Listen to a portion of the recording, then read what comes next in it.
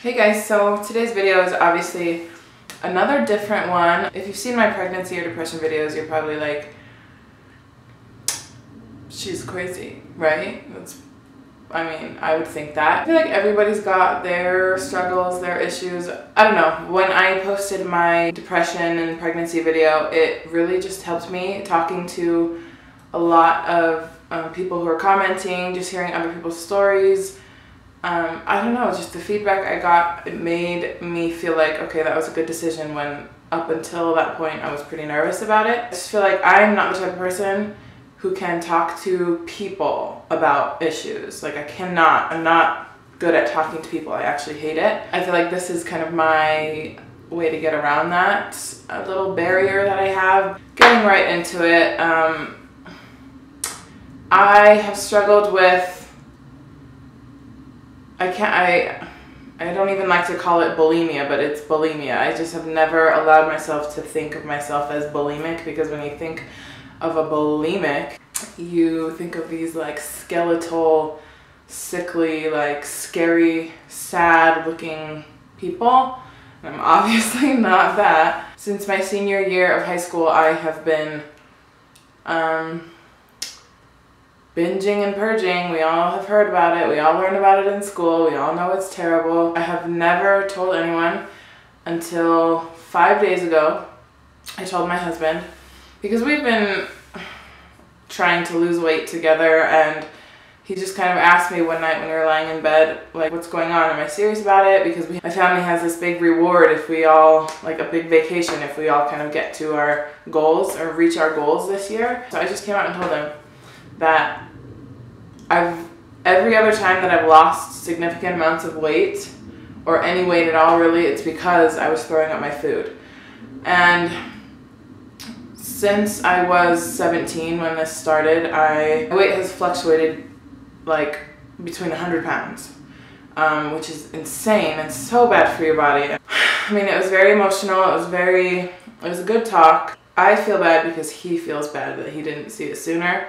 He has no reason to feel bad. Like if you've ever dealt with this, then you know you do everything you can to hide it, because it's extremely, for me it's embarrassing. Like that's basically why I'm making this video, because my husband now knows, and that weight has been lifted, and I feel like he's there to help me now, because I'm letting him be, you know? With the depression and the pregnancy video, it just really helped me to move on and move past things, and I'm hoping this will do the same. And it's probably a selfish reason to post this video, but I'm also hoping that, again, like with the pregnancy videos, that it might help one other person want to tell somebody and get help. For some people, seeking professional help really is the answer for them, but it's just not for me, and I know it's not. This is my way of trying to get better. I started throwing up my food when I was a senior in high school. Like after I had finalized where I was gonna go play volleyball after high school. My issue has always been with food. I was always athletic, always at practices and at workouts, like 6 days a week. And so the being active part was never hard for me. It was the food. It just took a lot for me to get full, to get satisfied, to feel like I was done eating. Feel like I would eat 2 or 3 times more than what the other girls my age would eat. Oh my gosh, like my best friend, this little half Filipino girl, the tiniest little bites, the like slowest, like dainty little eater. That's like the perfect word to describe her. And then there's me, like pounding food just to feel a little bit satisfied, not even full. Like started in my senior year because I had a teammate ask me. She said, have you ever eaten so much that it hurts so bad so you have to make yourself throw up to even feel better? She asked me that, and I thought about it. Like I've gotten to that point eating where it hurts. You're so full that it actually hurts. Like that's just like life, right? But I never thought about throwing it up. So that's the first time the thought crossed my mind. So I tried it. I don't even remember the first time I tried it. It got to a point where I was doing it daily, where I would try and eat healthy-ish throughout the morning and lunchtime. Then around dinner time, I'd eat anything that I wanted. And like to a point where I would like eat random like stuff that I wouldn't eat normally if I was hungry or like snacky. I would just eat anything because I knew I was gonna throw it up anyway, so I felt like if I didn't fill my stomach up before I threw up, felt like it would, so stupid, but I felt like it would be a waste of a throw up. And it's so gross and so stupid. So yeah, I did that daily. I lost maybe 30 pounds pretty quickly. So then when I moved away to school after high school, I continued doing it, but it wasn't like, we were doing 2-a-days and stuff, so I was like super in shape for me. It kind of slowed down to only when I ate a ton of bad food, which is still bad. But I felt in my mind like, oh, it's getting better. It's only once or twice a week now instead of daily. So that's basically what my life has been like since then, since 2008. 9 years, where I go through phases of every day, sometimes 2 or 3 times a day, depending on what I eat. I would just throw it up. If you've seen my pregnancy stories, like video, you would know that I got pregnant. As soon as I got pregnant and found out, I stopped completely because I wanted that baby to get the nourishment and the food. And the second I'm pregnant, I feel like something switches and I'm like, no, I need all the food. So that's why I gain weight so fast when I'm pregnant. Ended up getting married, pregnant with Jace, and I stopped. As soon as I got pregnant, I stop again, gain all the weight, and then after I have the baby, I would just get back into it and start throwing up again to lose the weight. That's just what it's been. When I'm not pregnant, I'm hardcore bulimic, full out hardcore, dropping weight, getting really, really thin. I look at photos and it's like creepy to me how thin I got. And as for the harm that it's done to my body, I don't want to know. Bad, but I refuse to look into it. I'm just not there yet. I don't want to know if my years of binging and purging, if it had a direct impact, which I feel like it did, but I don't want to know if it had a direct impact on the losses, the pregnancies. Some of you might be like, stupid, duh, that's why you've lost babies.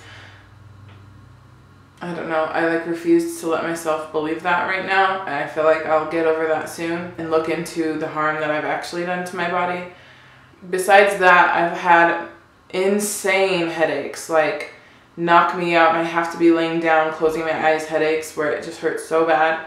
So besides those, there's obviously the teeth. My teeth, I brush them all the time. I cannot whiten them because it hurts so bad. They're just very extremely sensitive to cold and to whatever is in whitening. That's why they're pretty yellow. So I feel like I'm just stuck with yellow teeth forever. I mean, that's like a selfish, vain thing. The big thing is just the cavities, the root canals. I've had 3. I probably need another one. I'm getting 2 more fillings in April. I actually had 1 tooth back here. I was chewing gum. This was like 3 or 4 years ago. I was chewing gum and all of a sudden my gum had a crunch to it. So I pulled the gum out and there was chunks of my tooth in it. Like it just crumbled. It was the grossest, weirdest thing. And so I have crowns on 4 of my teeth back there. I just went to the dentist 2 weeks ago. She said my gums are receding, which scares me. Because that was always the big thing. Like I felt like I always took pretty good care of my teeth because I was scared of losing them. The enamel is just gone. My teeth are almost like see-through. It's gross, I know. It'll cost me a lot of money down the line, I'm sure. I want to hopefully deter anyone from trying it. If there's anyone who's actively bulimic right now, I want to say this because just to help them to stop. The actual act of throwing up, it hurts. Like obviously everybody's thrown up when you're sick and it's unpleasant. I can't explain it, but I would dread going to the toilet and throwing up, but for some reason I couldn't stop. I've thrown up so much, actually I'm at the point where I can make myself throw up without even having to gag myself anymore, which is disgusting. It's pretty embarrassing, honestly. That's why I haven't told anyone in 9 years. Actually, my sister once, I was at my mom's house and I walked out of the bathroom and she just straight out said, "Were you just throwing up?" And I lied and said no, and she kept asking questions and I was like, "No, like, shut up, no." But ever since then, she would be like, "Oh, I'm so full, I want to make myself throw up," and she'd like look at me. And I feel like she knew, so dang, you little smart ass. It's just, it takes such a big toll on you mentally, physically obviously, but mentally. Now I'll just kind of tell you where I'm at now. This change mentally has only happened in the past 5 days, where I made a promise to my husband that I was done, that I'm going to stop. And for the past 5 days, I have like refused to eat anything that will make me feel like I need to throw up. I can't explain it, but if I eat healthy foods, I feel completely fine. I feel normal. I don't feel like this constant nagging that I need to throw up if I eat healthy, which for the past 5 days I have. I know for a fact that if I eat anything bad, we all know what bad foods are, any junk, any sugar, any sweets, any pizza, bread, anything bad, I know that I will have to throw it up. If you're there, then you know what I mean. You have to get it out of you. It's like all you can think about. So I'm still there right now. I haven't thrown up. March 18th was the last time I threw up. And you're gonna be like, "You're huge. What was throwing up doing?" Exactly. It doesn't do what you want it to do. Like I feel like since I lost this baby in October, just like clockwork, I started throwing up my food again. And hopefully soon I'll get there. I will keep you posted if I ever get to the point where eating good foods, eating good portions of good foods is just something that I choose to do of my own free will.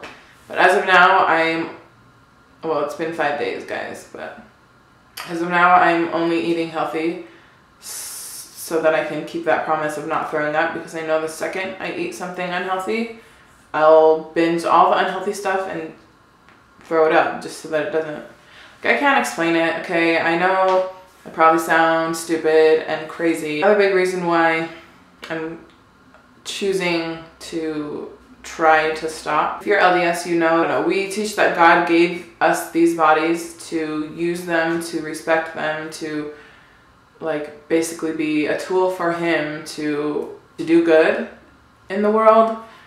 And I'm trying to teach my kids that. And like, we were in the car and Jace asked if we could get McDonald's, and I told him no, we need to eat healthy, because when he asked why, blah, blah, I said our body is the temple. And it's just like, how am I teaching him this when I have not treated my body with any respect for the past 9 years?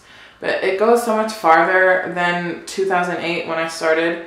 I remember as an 8-year-old, every birthday wish, every shooting star, and I would actively look for shooting stars.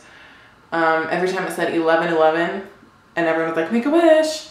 Every wish. All I would say in my mind was skinny. That's all. I don't know if that's normal for an 8-year-old. That's always what I wanted, was to be skinny. Never healthy, never fit. I feel like if I had better self-esteem as a young girl, I probably wouldn't have became bulimic, which is still so weird for me to say because I never considered myself bulimic. We all learn about it in high school. We all see the pictures. We all know what somebody with an eating disorder looks like, and I am not it.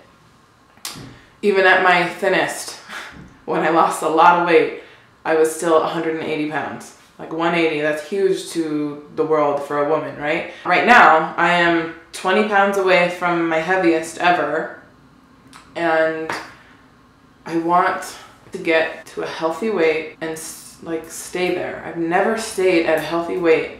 I've never stayed at one weight for more than like 6 months. No, more than like 3 months. My weight has just fluctuated so much because I'd always be binging and purging or throwing up, or I'd stop completely, and then I'd start and stop. And then sometimes I'll only do it a couple times a week, and then sometimes I'll do it 3 times a day. So it's just like, my poor body is probably so messed up inside.